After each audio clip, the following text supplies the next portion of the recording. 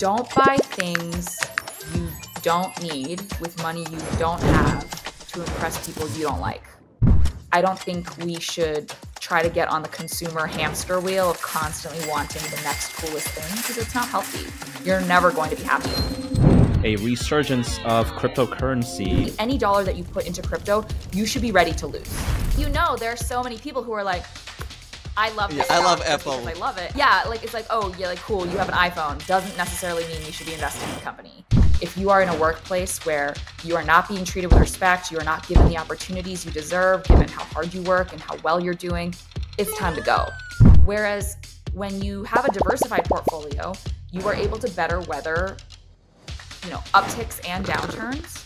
I think you should be really honest about your financial situation, because sex and money are the top 2 reasons why couples fight. I would just say, I think everybody should be getting a prenuptial agreement, get a prenup, and discuss what it's going to look like if things don't work out. The same way that people buy car insurance or health insurance. It is far easier to run a company. It is significantly easier to run a company than raise a child. We're not all given a fair shake, and life, frankly, is very hard for many, many people, and we need to give them grace, and we should give ourselves grace when things don't work out the way we want them to. The Avenue of the Strongest is a podcast dedicated to exploring the lives and experiences of the most inspiring individuals from around the world. Each episode features interviews with fascinating guests who share their insights and wisdom on a variety of topics, including education, impact, motivation, health, and learning. Here are your hosts, Anayet Chowdhury and Vlad Suleiman. Over the last year, 86.6% of our regular viewers have not yet hit the subscription button. Your subscription means a lot to us. It's a small gesture on your end and a huge leap forward for our channel. If you wouldn't mind, we would love to ask you, if you found our channel informative and engaging, if you can please hit that subscription button. Your subscription means a lot to us. It allows us to go ahead and continue to put out great content, better guests, and as always, we will always put out 2 episodes per week. Thank you so much. From your perspective, you create a lot of content as well. So what are your general thoughts on AI and the general landscape of how people should be feeling? The average American. I'm going to the average American. Listen, I think I have a very middle of the fairway view when it comes to AI. I think in some regards, it can be incredibly helpful. It's going to help me basically chop down on menial tasks like taking my own notes during a meeting. Great. Like, I don't have to do that anymore. Or if I need to summarize something, I can use AI to just kind of quickly scan. But ultimately, I think there's a level of human creativity or human touch that needs to kind of give the final check.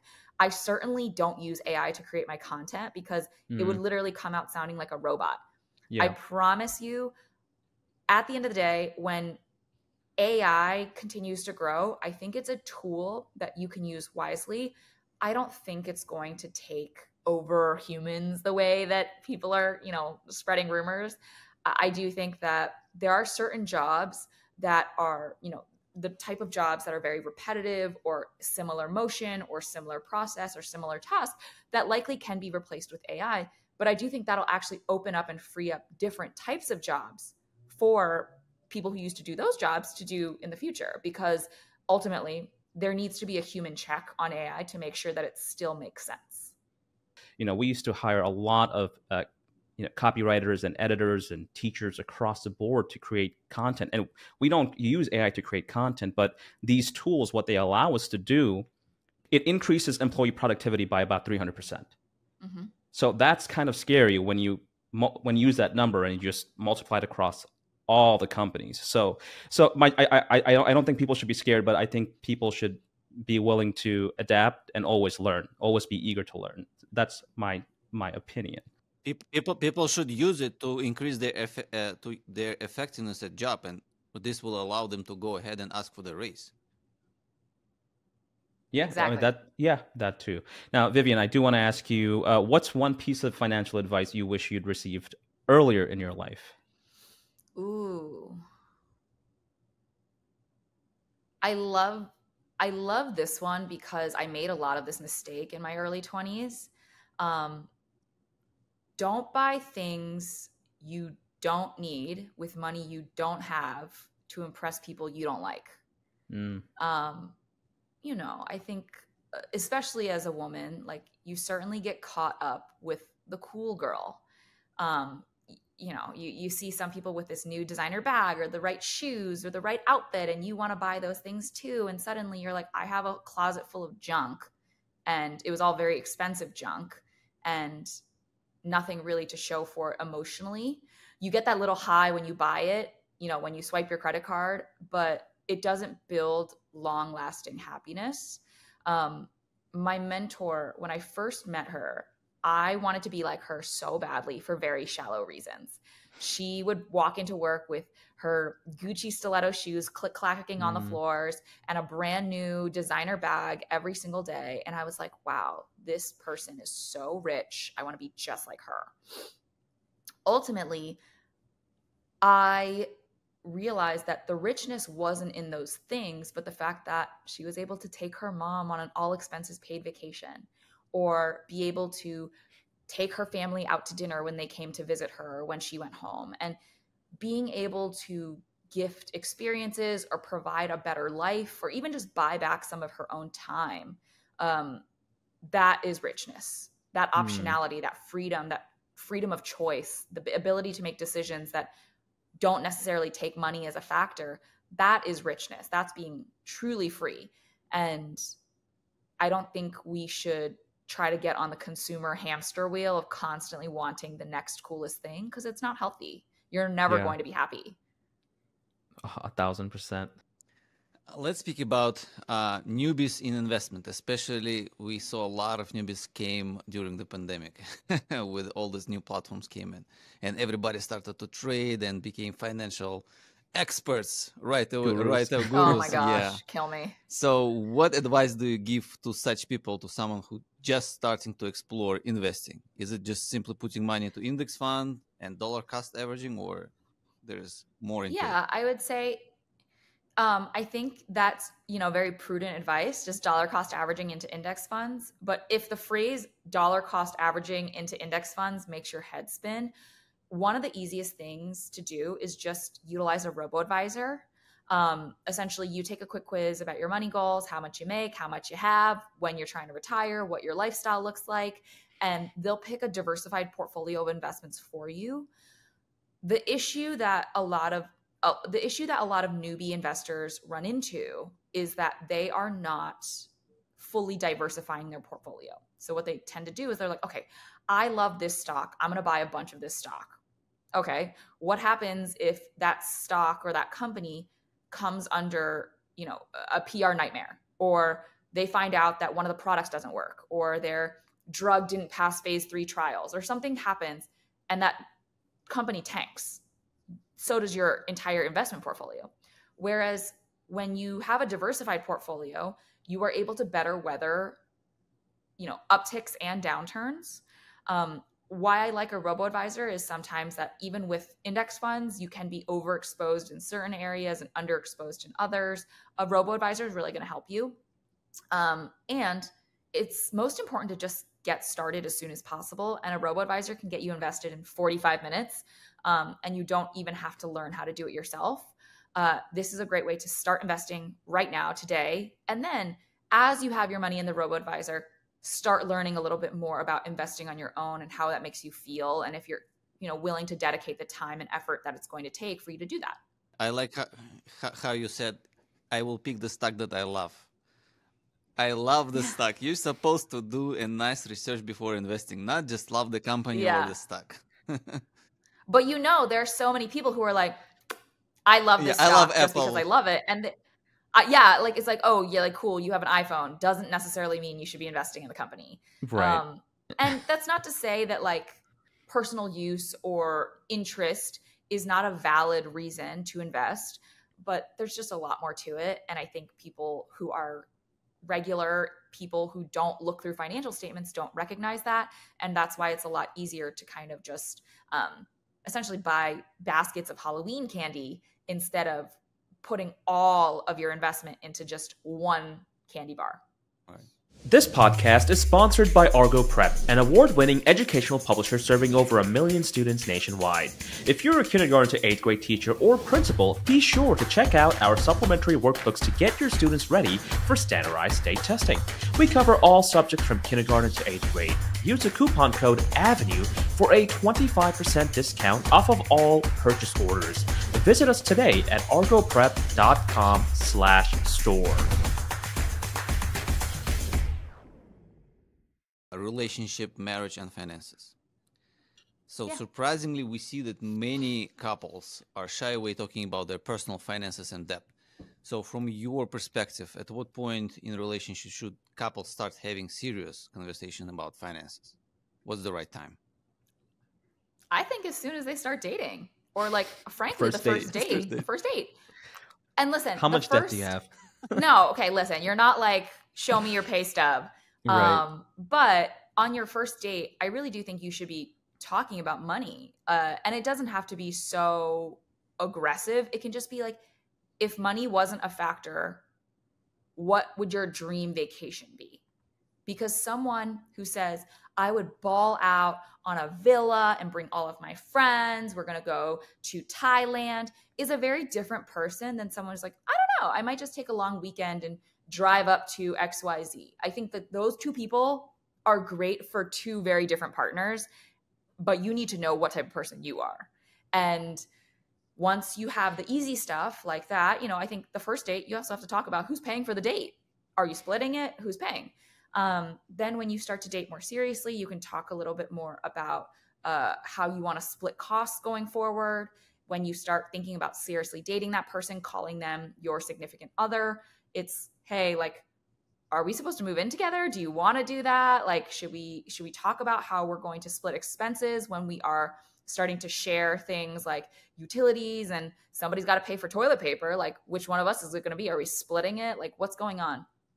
And then as long as you're starting to talk about finance early and often in your relationship, it'll become less and less awkward. So by the time you get to the really important stuff of, hey, like, we're getting engaged, like, how are we going to create a joint account? Or what's getting paid from the joint account? Do we keep separate accounts still? How are we paying for the wedding? Should we buy a home? How much are kids going to cost? How many do you want? Do we want to take care of our in-laws in old age? Like, all of these questions are a little bit scarier. But if you've been having the money talk since date number 1, it's going to feel a lot less intimidating. And my fiance and I, we've been together for now almost 7 years. We've certainly had our fair share of fights, but we have never once fought about money. What do you think about if man is working and woman is sitting with kids at home? I think even just the way that you said that is really downplaying the amount of unpaid labor that stay-at-home parents have to do. They're not just sitting at home. They are, the chef, they are the chauffeur, they are the cleaner, they are everything. And oftentimes when there's a stay-at-home parent, I think there should be a conversation about the finances of like, hey, I am giving up a well-paying career to do this. Like, we need to make sure that we are financially equitable and that I feel like I still have access to my own money, even if you're not earning it for the home. The only reason your partner is able to go out and bring home the bacon is because you take care of everything at home. So I would just say, I think everybody should be getting a prenuptial agreement, get a prenup, and discuss what it's going to look like if things don't work out. The same way that people buy car insurance or health insurance, you don't expect to get a kidney stone, you don't expect to total your car, but these things do happen. And no one who's ever gotten a prenup has ever said, oh, I regret getting a prenup. But plenty of people who didn't get them do say, I regret not getting one. So highly recommend getting a prenup in your relationship. It is far easier to run a company. It is significantly easier to run a company than raise a child. To give 100% to that child, which I think a lot of stay-at-home moms do. Or I won't discount the stay-at-home dads, but I just wanted to chime in there because I don't think anybody who disagrees should be the primary stay-at-home parent for at least 5 days and see how you feel. And I think that your mind will change very quickly about just how much value they add, because trust me, they're worth, I'd probably say, double or triple your salary of what you're making right now in terms of what they provide. It's 24/7 around the job. So if I have a debt, for example, before I entering the relationship, and I have my debt, should I discuss it from very beginning, or?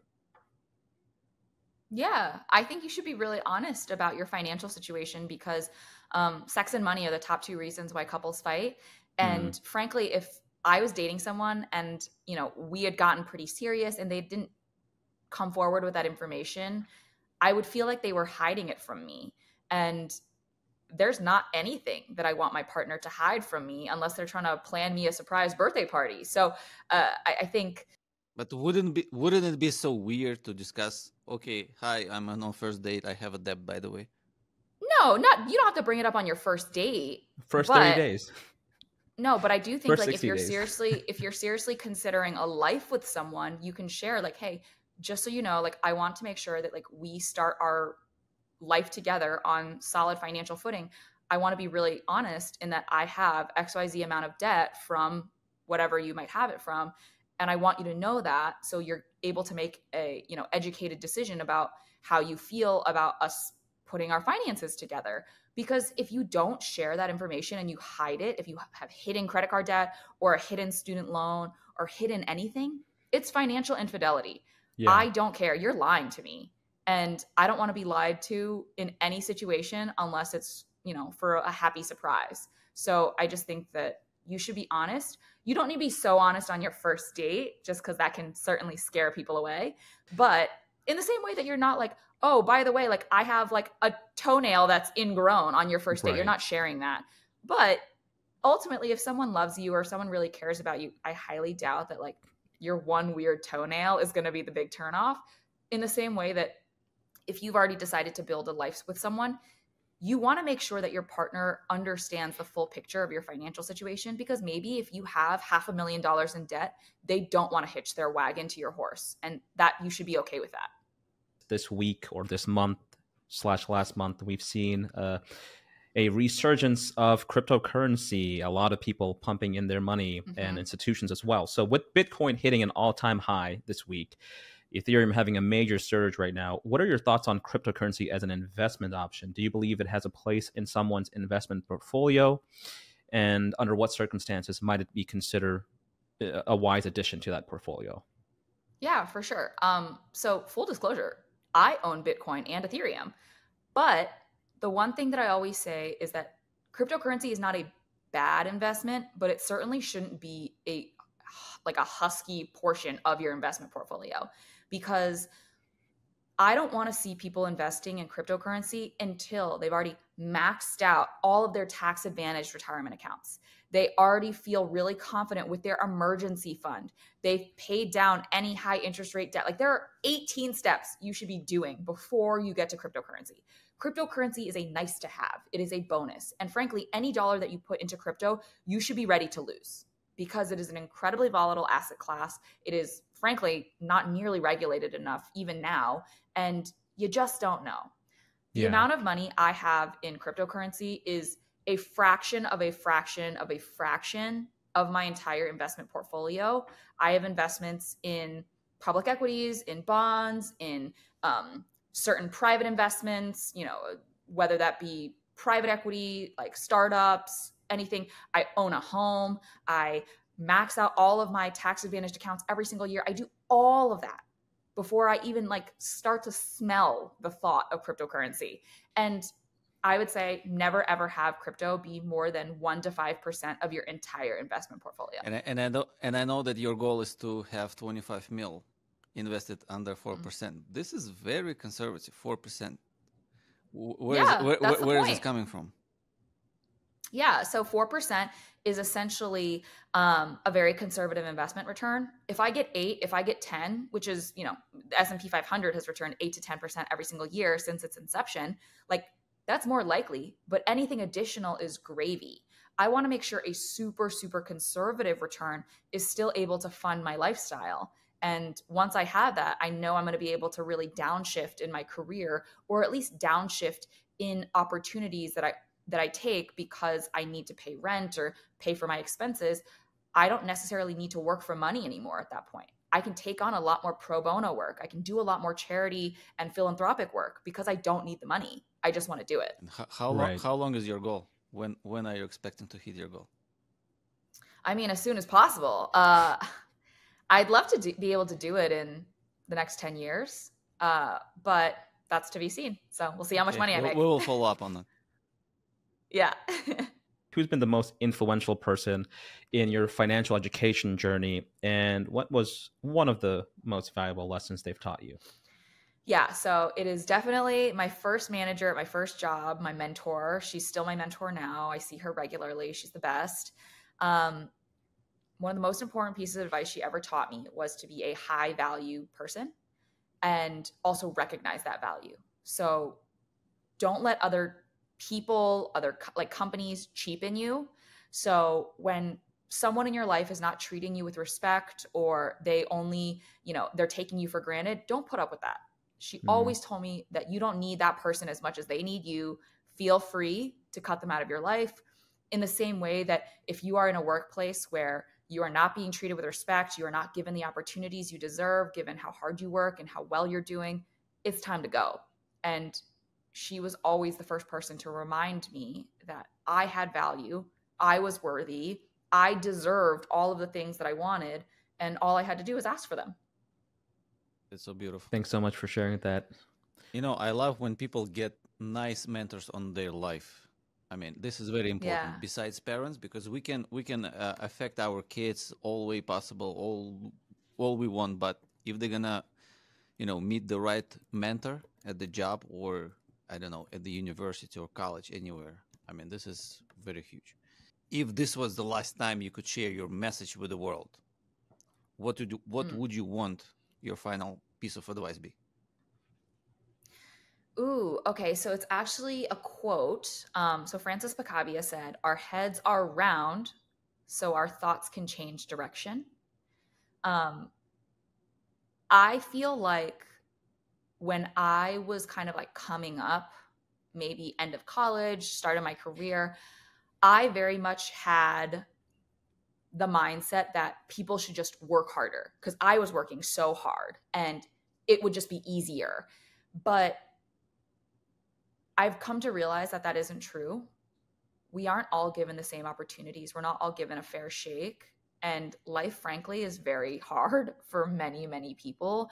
And we need to give them grace. And we should give ourselves grace when things don't work out the way we want them to. Ultimately, like kind of the takeaway here is that like when you are presented with new information, you are allowed to get smarter. You don't have to like die on every hill of every opinion you've ever had. When you learn more, as we get smarter and more experienced and wiser and older, frankly, you are allowed to change your opinion.